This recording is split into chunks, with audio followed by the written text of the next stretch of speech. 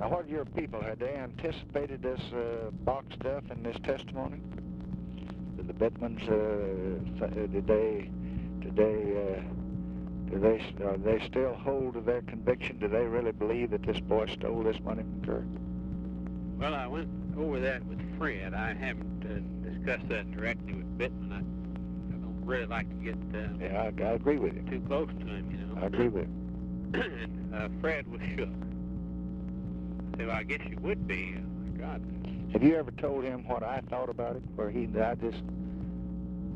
Fred? I really haven't told him that you thought that. I told him I thought. Sometime I wish you'd tell him it. I think you're just a damn fool. Sit there and let that happen. That's what I think. You know, I thought when we put him in there that he wouldn't let these city boys take him, but they just made a monkey out of him. But, I mean, I can't pick him. But anyway, go ahead. What? Well, he knows I feel that way, but he just really levels the guy when he thinks you feel that way. He's hard to get back up. He said, well, it wasn't the same envelope. How do you know that? He said, well, they testified as a vanilla envelope and a white envelope. I said, well, that's ridiculous. Just hindsight tells you there's no way in the world anybody can put that precise amount of money in that envelope or any envelope anticipate something like this was going to happen. It's just too great a coincidence. He said, well, it's quite a coincidence. But is it any more so than Baker's entering his safe deposit box before and after? I said, well, hell yeah. A guy can have a lot of reasons for entering his safe deposit box. It was the first time he'd done it. Well, it was always the first time. It doesn't say what he entered it for, what he put in there, what he didn't. You know, he got a circumstantial evidence. He went in and out. Here, it's right, the precise amount of money. It'd just be a miracle if it came to his place. He said, well, there's still the rest of the money. You know. But I think it shook him some. They say that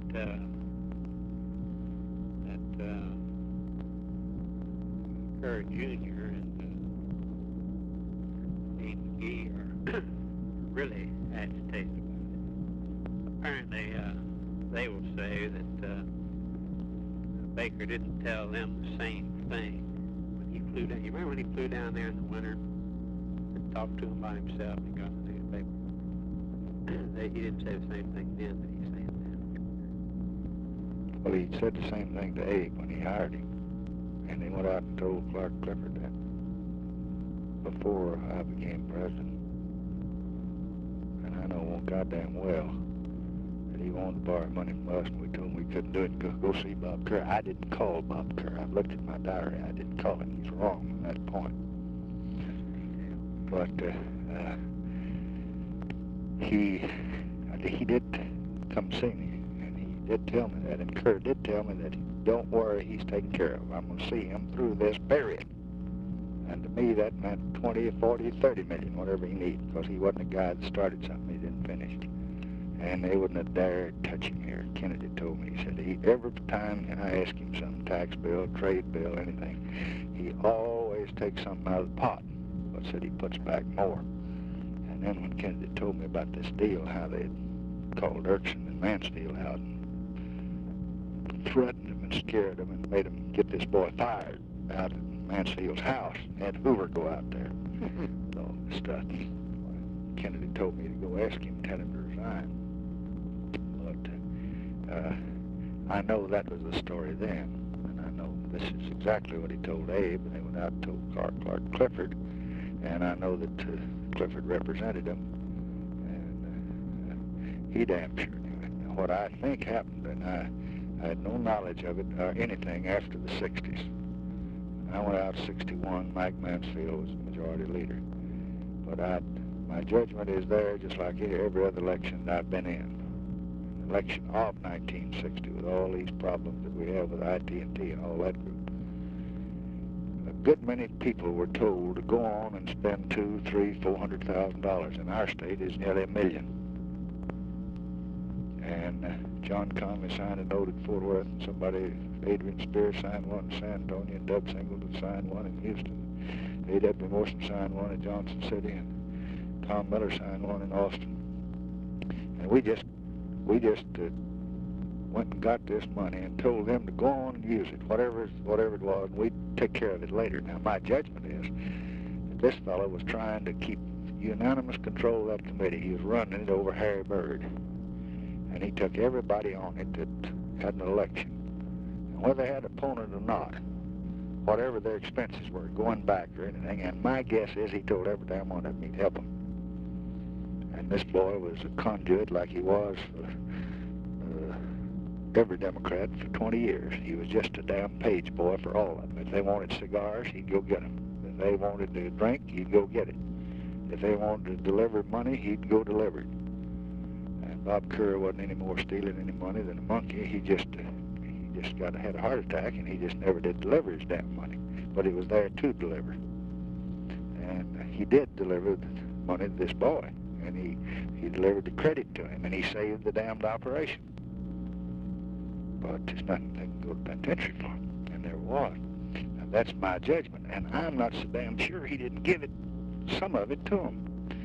But I know he told me one time that one of my good friends from Alabama, he said he's having an awful hard time going with us on this measure, but said he's going to go because I've told him that he's authorized to go on and spend up to 15.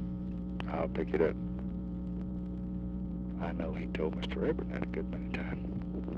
And I know that they did. And it might be a little jerk congressman in Portland, Oregon. But they did, and he was ready to take over that Senate and was running it when he had this heart attack. And he was really operating in a big way. But if there's anything wrong, he did it, or I did it, somebody else. This kid, he just got to, when he had nothing to do and got in all this business and started having all this trouble, and the damn tornadoes hit him and earthquakes and everything else. And there wasn't one man in the Senate could help him, and he's the one that kept him in the job. He wanted to leave. He just was urgent to leave, and I wanted him to leave. And I had him out of there. He was going to go practice law. Hell, I offered him $50,000 a year to come work for us in the valley. And he's getting 16 or 18 or something. But Kerr told him no, and Kerr told me, he said, God damn you, don't you tell that boy that. Said, we can't run this thing without him. He's the most valuable man we got. Well, it's just exactly like you losing Hoover or somebody that's the most valuable man. And Mansfield said, I'll resign if you leave. So that was the situation up there. And I have never talked to him since this thing began. I've never had a message, except he called up and wanted me to testify, but never had a discussion with him. But I know that he has been victimized, persecuted, unjustly treated, lied upon by all the papers. And, you know, I was reading this afternoon about all this 3-year period here while he's doing all this. He was then responsible to the majority leader, Johnson. Well, hell, I wasn't vice president. I was vice president from 61 on. I had no more control over him than I have over the Justice Department. That's the way these things happen. Well, it's a miserable situation. Yeah. How long is it going to take them? A couple of weeks? No, I didn't hear their estimate this evening, but last night they said they thought it'd go to the jury next week. What are you going to do with these fellows now? Just keep them sitting there to handle a columnist the rest of their life, these Bittmans and the rest of them, when this is over? I think Bittman will be leaving, and I've talked with Courtney Evans, who's been about the right on the spot for us. He'll be leaving about the 1st of March. It's going to look amicable. I think it's much better than it looked that way. Get Reis will be leaving pretty soon, I think. These are the teams I think Bill could be ready to leave. Where was he obtained? Where is he from? Oh, Bill was from Wisconsin, I guess. He went to Marquette and finished his law out there, I think. Came down here and was in the organized crime section. Was then transferred out to Chicago. And when they started the trust fund case while there was a fund named Charles C. Smith, who just kind of cracked up the weekend before the case was to go to trial. And they ran Bittman in to try it. He hadn't been in except peripherally in the development of the case. He tried that case, which was a long, hard trial. That's the Hoffa case? That's the Hoffa case from Chicago. And secured a conviction. It was brought down here after that and then put on this case.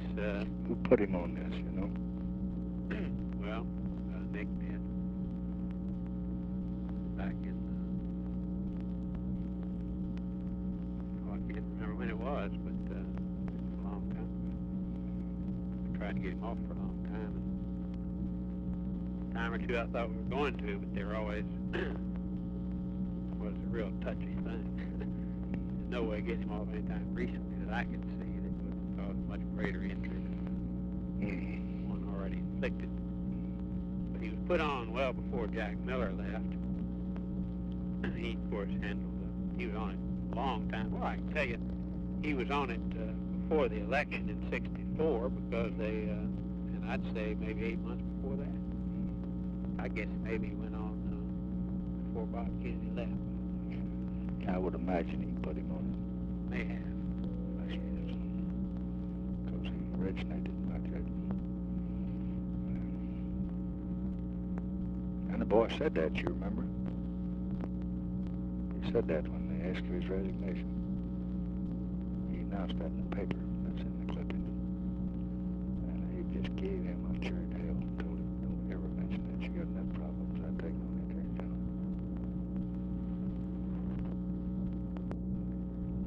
But he publicly charged him. I'm not sure when Bittman was first put on. I tell you, I really think it was before Bob left. He left September 3rd, I think. You think he was shaken by this at all?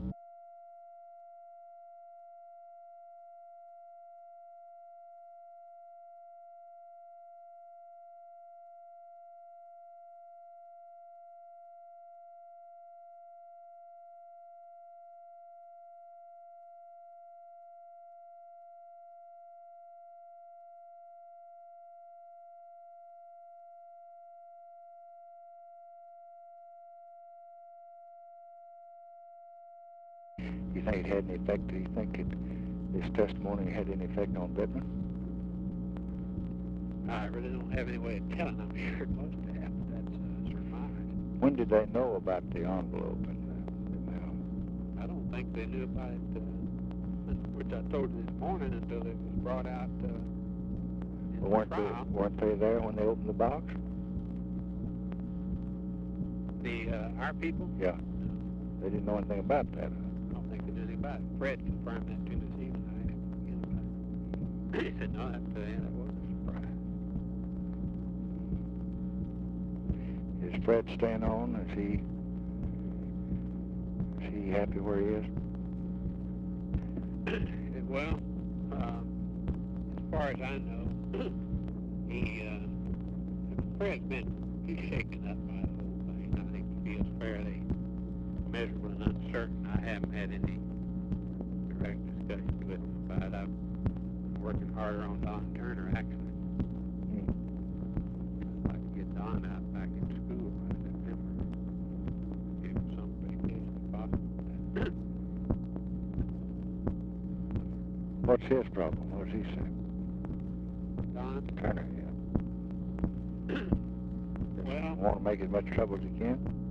No, I don't. It seems that way sometimes. Sure does to me. But I think that he just doesn't live in the real world. And he's such a theoretician.